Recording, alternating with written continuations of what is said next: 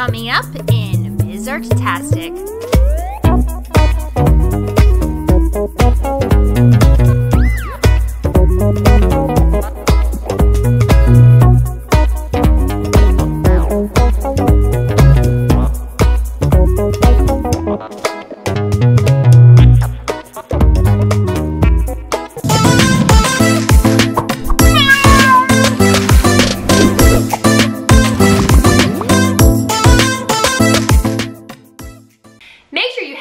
Artastickids.com, where you can access my Artastic Kids membership that you can stream on any device, anywhere, anytime. Hundreds of different art lessons directly to your home. Perfect for families and classrooms. Hi there, I'm Ms. Artastic, and today we're going to learn all about dogs, and we're going to create drawings and art for dogs. Dogs are the descendant of wolves, so they're a domesticated descendant of the wolf.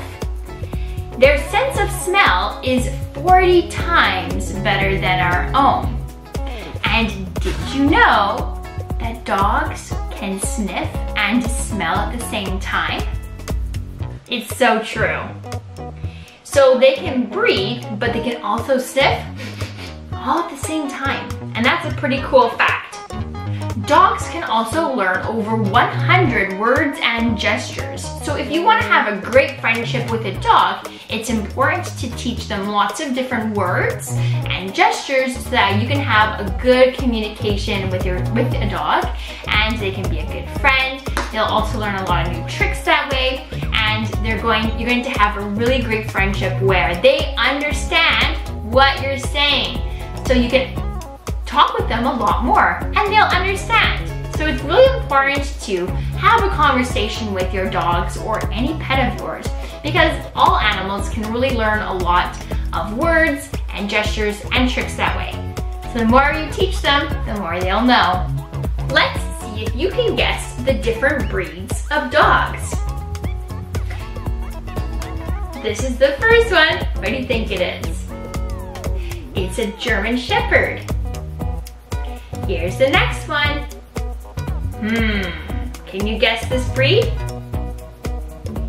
It's a Bulldog. All right, here's one. It might be a little easier. You probably have seen this dog. A Labrador Retriever. All right, how about this dog? A Poodle. Good job. Okay, two more. Can you guess this dog? It's a Beagle. And the last one. Yep, it's a Chihuahua. Good job. All right, let's head on over to the art studio where we're going to draw a cute Chihuahua, and then we're going to make art of a poodle. See you there. All right, let's draw our Chihuahua. So excited. Okay, here we go.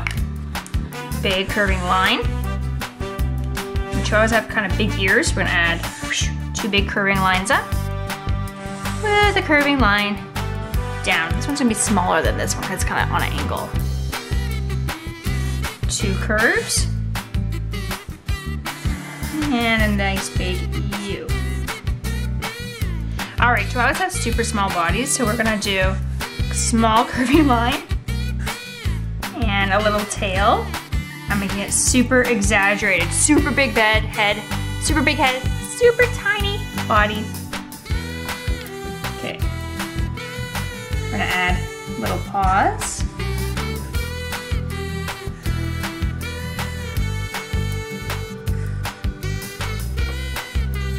So silly. Okay.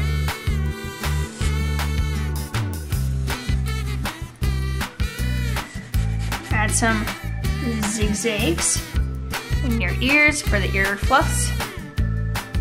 We'll add a lowercase bubble letter, or not lowercase, but bubble letter uppercase T for the nose. We're gonna color it in black, leaving in the dark of the T and then leaving that white at the top for a highlight. On either side, we're gonna add a big circle for an eyes. Chihuahuas have very big eyes, so keep keep that in mind. Big circle and small circle in each eye. And then color in the dark of the eyes, leaving those circles white.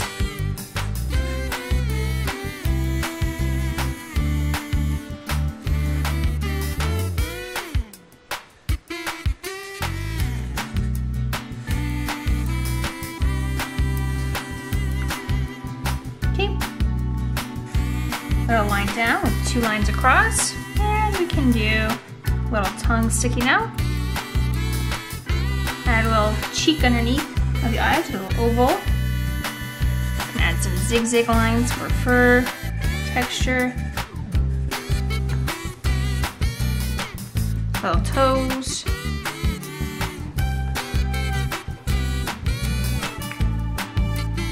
And then you're ready to color.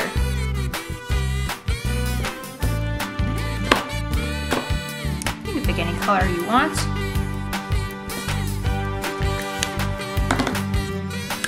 Let's see what color I want. Sorry, this one.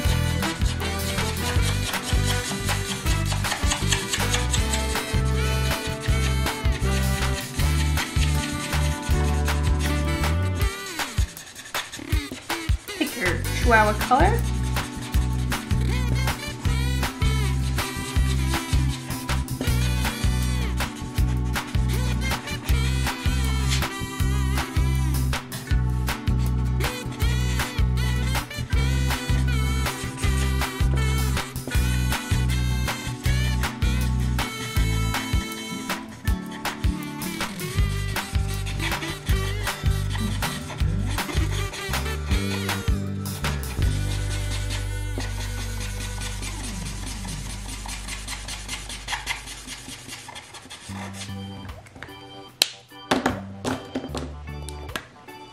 I'm gonna add some yellow for some variety.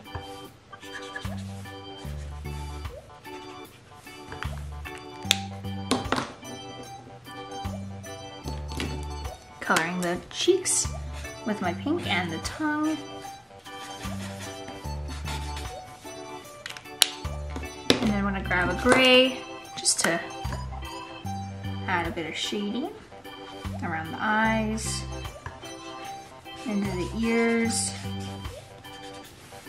under the nose, under the mouth, and where the head overlaps the body and around the body here.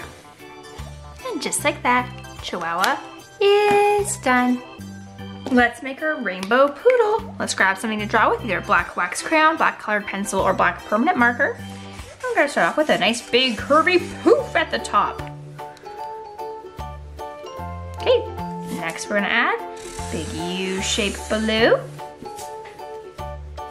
And some curving lines for poodle ears on either side. We'll have the neck with 2 straight lines down.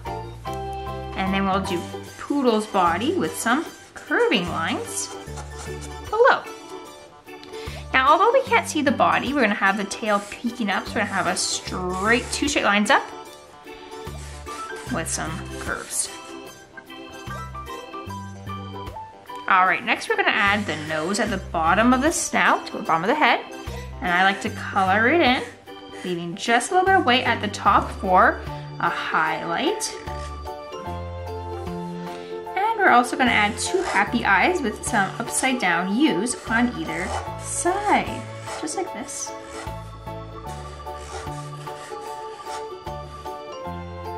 We're going to add some texture.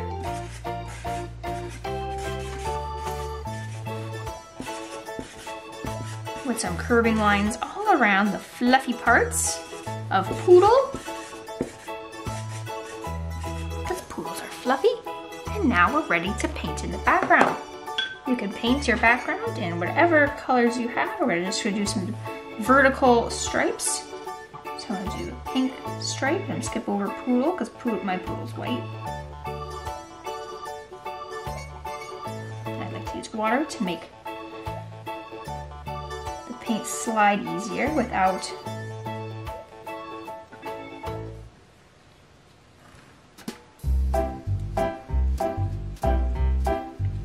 it looking dry. That just helps it move, and then I'm just using tempera paint and go it here.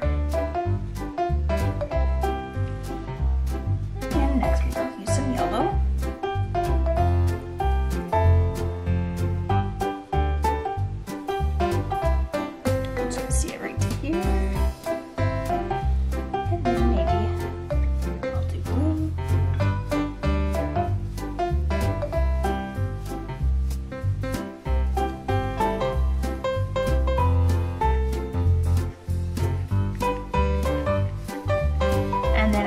Do purple on either side to kind of frame the artwork.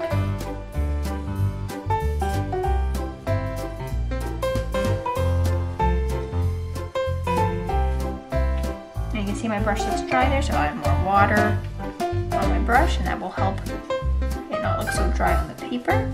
And now the paper looks pretty good, but I notice that our poodle could use some color. So let's grab a bit of brown, and we're gonna paint the skin between the fluffy feathers, but the fluffy fur. Brown there. And then I'm gonna mix a little bit of brown and a lot of white to make a face color. So just a lot of white and a little bit of brown. That makes a brown tint. And I'm gonna use it to paint the face. And I'm also going to use this color to shade Poodle's fur. So I'll go around, I'll shade the bottom of the ears with a stroke. See, just one stroke on the top of the fluffy head, and around the bottom of the tail. And just like that, our poodle is done. Well, my friend, that's it for this episode. If you have completed these artworks and you had tons of fun, please give this video a big thumbs up to show your appreciation, and subscribe to this channel. If you complete these works and you snap a picture with your phone, whatever device, make sure you share them to social media and tag me at Ms. Artastic, or use the hashtag Ms. Artastic so that I can check out your completed works.